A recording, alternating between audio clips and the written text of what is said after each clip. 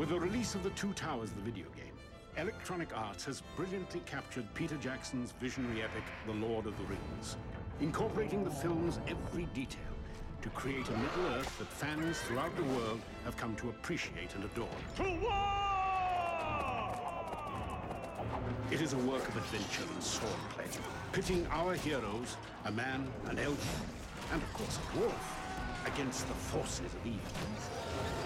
To accomplish this endeavor, Electronic Arts had to make the game feel like the movie. The environments and scenery, the gruesome foes. And of course, the heroes all had to be authentic to the film. Even the actors lent their voices to the game. Ambush! You, Gimli, have shown the greatest courage in the face of evil. The ring. It seems to be calling to me. The result Frodo looks like me. is a seamless interpretation of film to game. So what we're seeing on the screen is as near as, damn it, the Gandalf that you're seeing in the movies. To the king! The battle for Helm's Deep is over. The battle for Middle-earth is about to begin.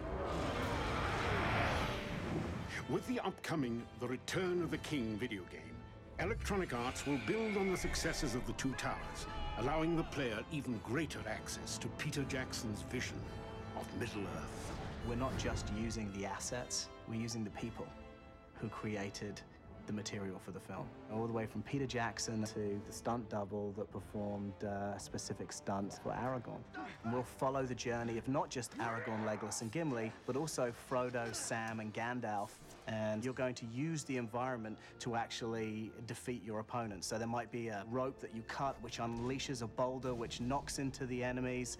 Make it actually a space that you interact with.